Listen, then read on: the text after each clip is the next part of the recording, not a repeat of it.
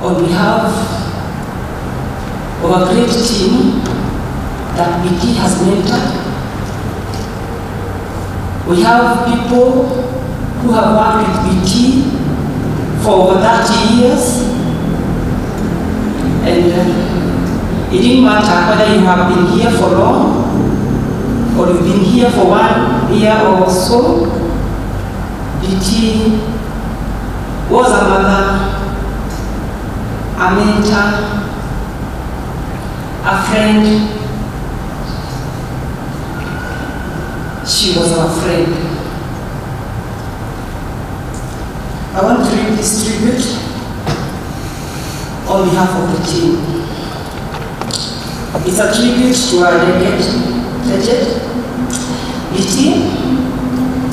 It is very hard to say goodbye to you because it is still unbelievable that you will not be here with us again. Our everyday routine, working with and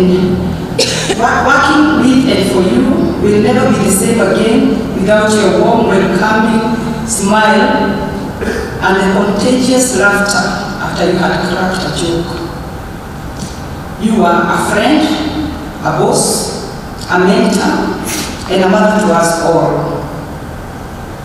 You extended your kindness even to our children. Ni nani kama mama? If I can say a word to that, every time you came to BT in regards to maybe our children, fees, or it's something else that you need, BT loved our children, and she would go out of her way to make sure that whatever it is that is needed for our children, she give it to us. Instead of saying goodbye, we will focus on the good morals that you instilled in us and your great leadership skills. BT, you led by example. Working with you was truly delightful. We are grateful to have had an opportunity to work with you.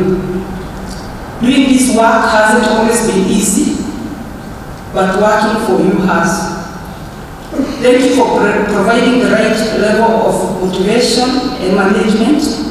We have never been so fortunate. We have been so fortunate to work for you. Fairly well, BT. While we worked together, you made a lasting impression on us, showing us through your action how to succeed. Your shoes are way too big for anyone to fit. You are the best boss one would have asked for. Saying goodbye to an extraordinary boss like you is not easy. We have so much to thank you for. Your legacy lives on, forever in our hearts. Fare thee well. Shalom.